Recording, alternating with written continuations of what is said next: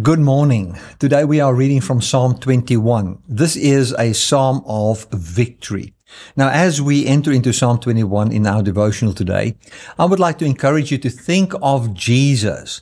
Think of him reciting Psalm 21, sitting under a tree somewhere, or as he's walking with his disciples in a time of quietness where nobody says anything to each other, and he's thinking of this psalm, meditating on this psalm, speaking this psalm to himself.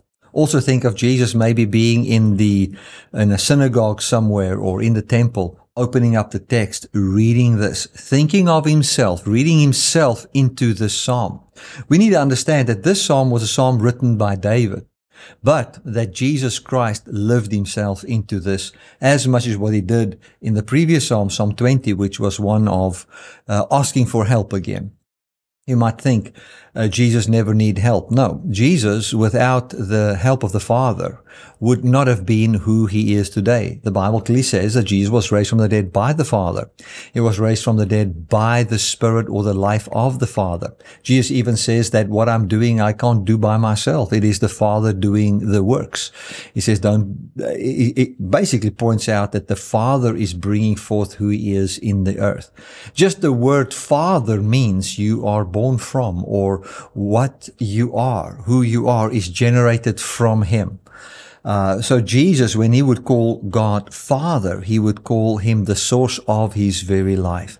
And that is the humility and the humbleness that Jesus lived in. He humbled himself, and he took upon him the form of a servant. He believed upon the Father. He even learned obedience to the things that he suffered. What that means is to learn obedience to the thing that he suffered, that he has placed himself at a place that he had to obey the Father in order to have life. And without the Father, he could not have life. That is where he was. Now, with that in mind, we are reading Psalm 21. Remember, this is again a Psalm of David. He says, "The king rejoices in your strength, Lord. How great is his joy in the victories you gave him." Now think of Jesus. He is walking a dusty road. It is hot. There's maybe some flies that's irritating and frustrating him. There is some disciples that's really not getting what he's trying to do. They are still thinking that he's there to pick up the sword and have victory over Rome in a normal battle and try and get peace to Jerusalem. They don't get what he's saying. He's just healed people, or he's just multiplied the bread, and as he's now walking, there's already people following him, not really caring on what he said, but they're all just about the bread. They want another multiplication of bread, and now they see that as a form of income and so forth. And he's dealing with all of this. Yet he also knows that he is facing the cross. He's facing a death upon the cross on Golgotha, where he will be rejected, deserted by all his disciples, and where he would hang upon that cross, die the most horrible death. Cursed is everyone that hangs upon a tree, thinking of all of that. But what is in his mind? This psalm had to also be in his mind. Listen to what is written here. It says, "The king rejoices in your strength." Now, Jesus is king.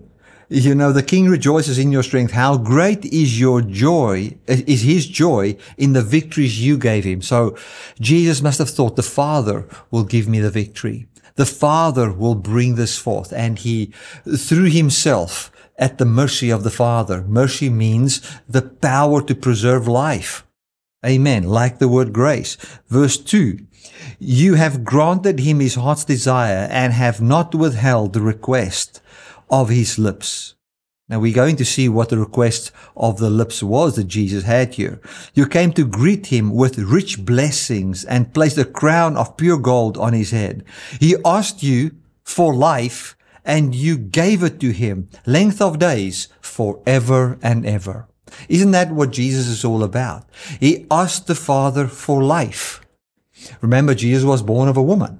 He was born in this earth like me and you. And as what he was born in this earth just like me and you, and going through normal things, I'm sure Jesus had maybe headache sometime. I'm sure sometimes he had stomach cramps.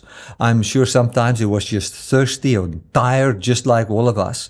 And his request was, "Father, give unto me eternal life. I know you've promised it to me, but I want to stand up in it.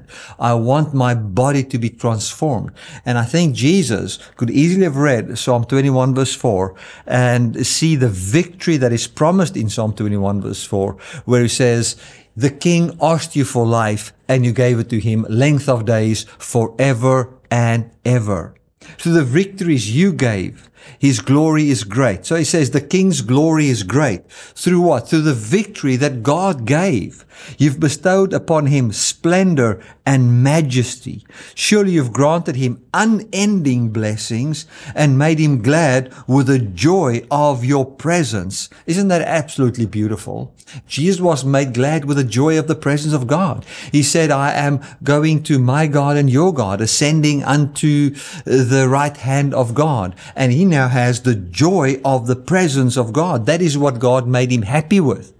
He experienced the fullness of God bodily. And that was what was promised to Jesus. And as he read Psalm 21, I'm sure he would have seen that for himself. All that I'm trying to say to you today is, when you read a text, when you read the Psalms, for instance, read yourself into that text. First of all, I would say the most important is to read it in its original context. In other words, I could read David into this first. Then from there, I can see what does it promise me in the greater scheme of things. In our case, God has promised us the resurrection. God has promised us that life will overtake this planet, will overtake this earth. And what do? We see how that will be. We see that we will one day say, yes, we are kings and priests. And yes, as what Jesus stood up out of the grave, when he asked life, we have asked life. And we now, as kings in the earth, kings and priests who ask God for eternal life, it has been granted unto us length of days forever and ever. And now our splendor is great because of the victories that God has granted unto us. So I want to say to you, as you read the text, read it from the perspective where you know that it is written for David. It was written for the Christ, and you can also see yourself in that, being greatly encouraged as you walk the dusty roads of this earth, as you have some flies that might be frustrating, as you have some that might misunderstand you and not see the true intention of your heart, as you're feeling the mortality of your own body. As you are in that, see the victory that God has given you in Jesus and rest in that. God bless.